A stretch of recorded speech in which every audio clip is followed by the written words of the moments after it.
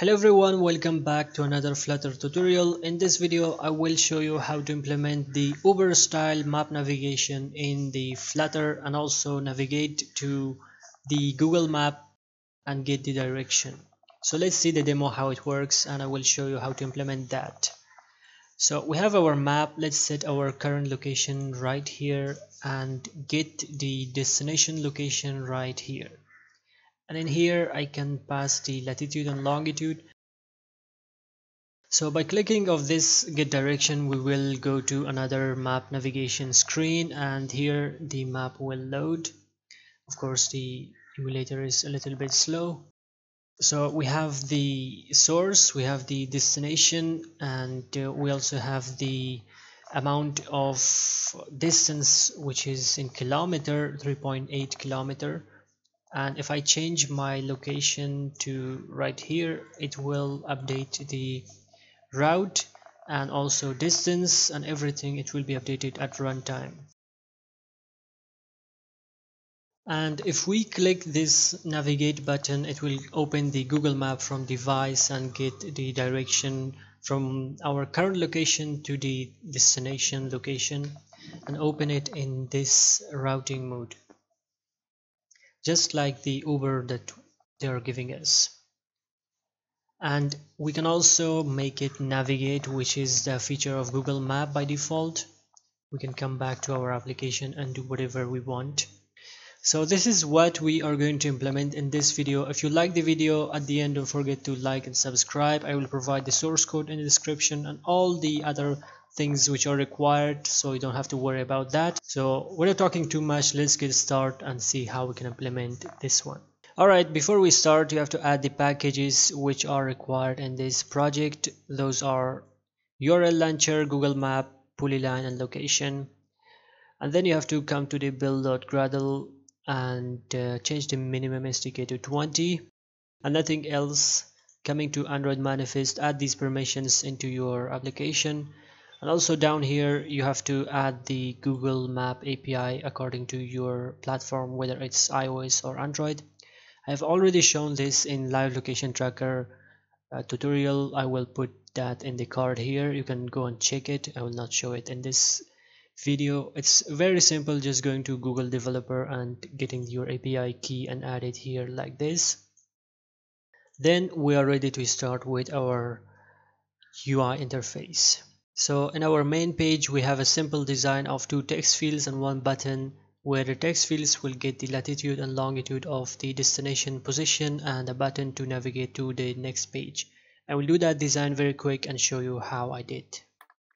Alright, this is our main page, a really simple design with one text, two text fields and one button to navigate to another page. Now let's design our navigation screen.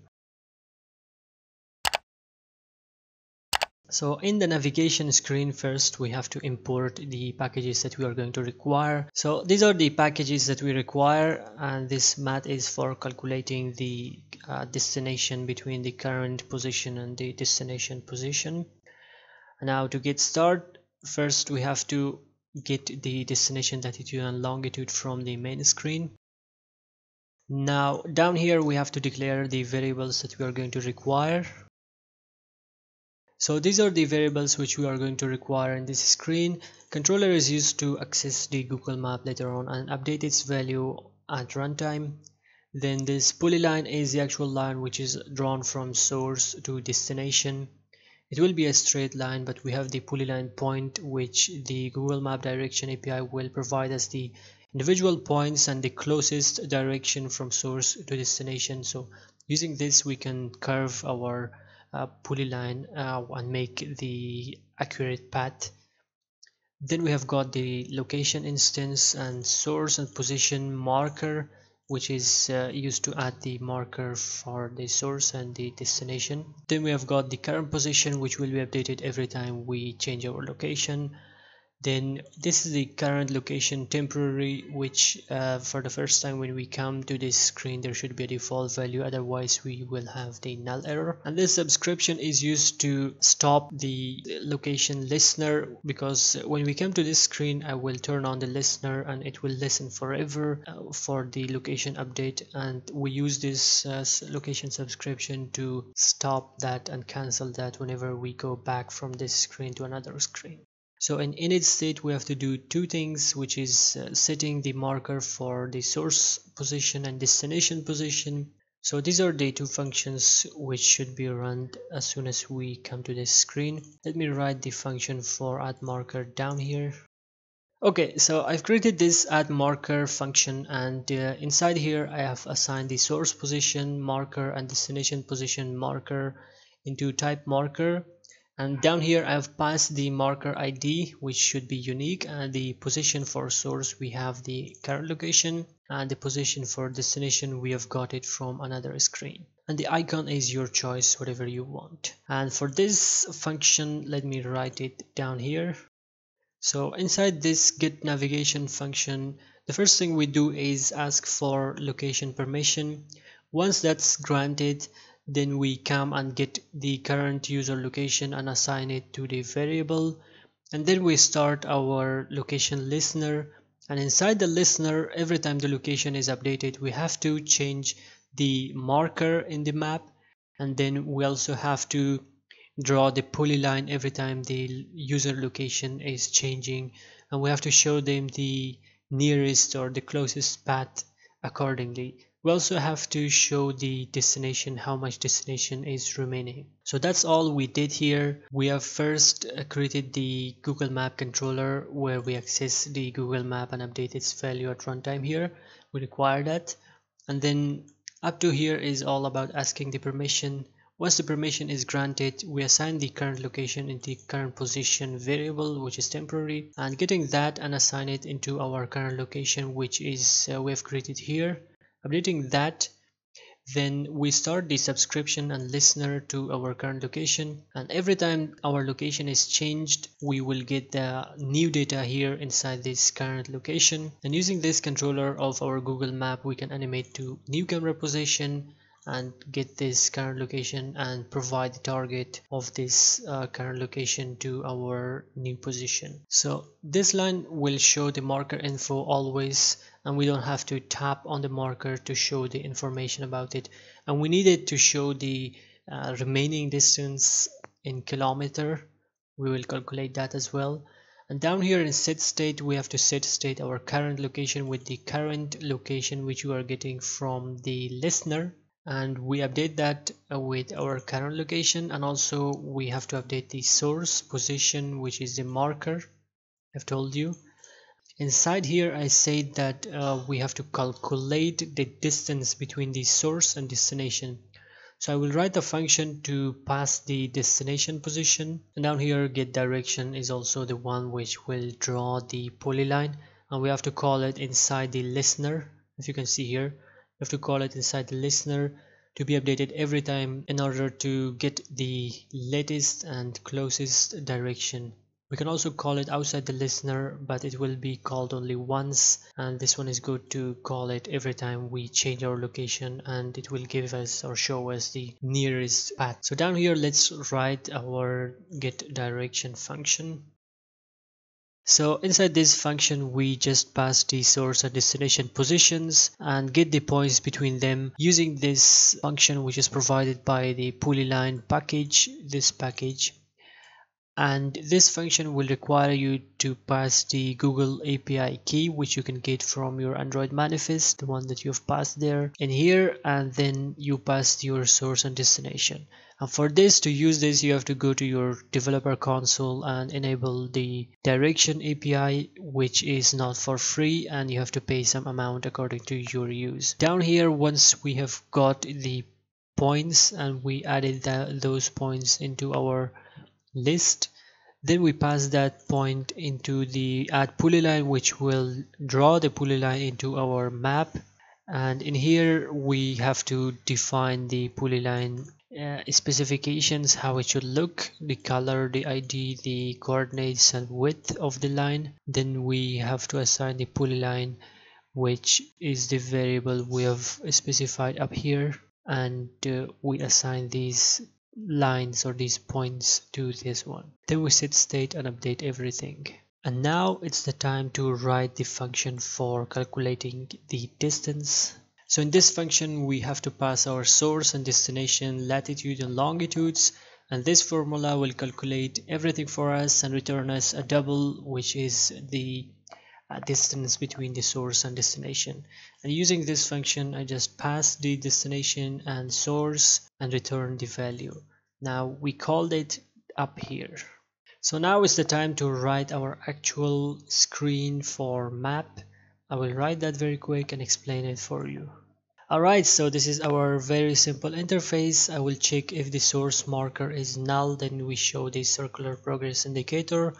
Otherwise we show this stack, which is the actual Google map, and at the top of it we show one button for going back to the previous screen and another button which will be placed at the top of our map, and then by pressing of that the URL launcher will launch the Google map from the device in navigation mode, because here we have passed google.navigation, and as the query we will pass the destination latitude and longitude along with our API key, and then the rest will be handled with the Google Map application. So let's run our application and see how everything looks if we haven't done any mistakes.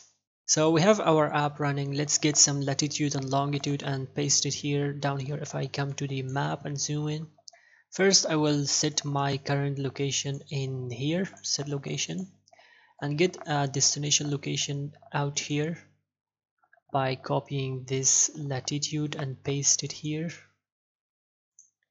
and also copy this longitude and paste it here, and then pressing the get direction it should be able to navigate to.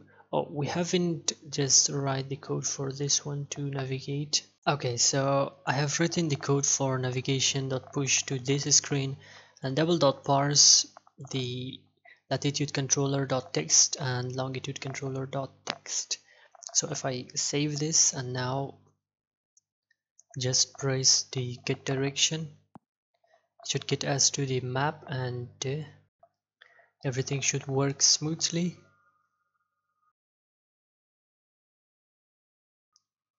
Okay, we've got our position, but we forget one thing. We didn't actually pass the API key down here in getting polyline, that's why it's not showing. I thought I will do it later, but I forget down here. So I will get it from Android manifest, copy, paste, then restart the application. So yeah, it's working very fine, and you can also change the marker for source and destination according to your need. You can add icon or image, anything you want. Also this polyline color can be changed. If we come to the polyline, the color will be blue. It's very easy, you just have to do that and it will be changed to the blue. So right now every time we change our location, this listener is on. As you can see in the log, we get a lot of logs because this location listener is on and it listens to the updates in our current location. And even if we change our location to some other point here, let's suppose in here, I set state, it changes the location along with the polyline. It updates the polyline as well because we have called the polyline inside the location listener. This one that I've told you, it is inside the listener function. That's why it is updating as well. And another point that I have to mention, on back press of this one in the design, I have done something. On back press of this one, navigator.push and replace to the my app. But before that, on dispose, we forget to do the dispose as well. Dispose. Before disposing this screen, we have to also do the location subscription dot cancel because whenever we dispose this screen, we have to cancel the location subscription as well, otherwise it will run forever. So if we test it right now, if we press the back button, it will come to the previous screen and there's no log of the new update for the location. Nothing is coming here, if you can see. Let's also test out our routing, which will be in the Google Map Live. If I press this route, it should open the Google Map in the director mode or routing mode, whatever you call it. So it's opened in the route mode as the Uber application is opening like this way. You can also go to your app and minimize this and it will work this way. So this is how the application works.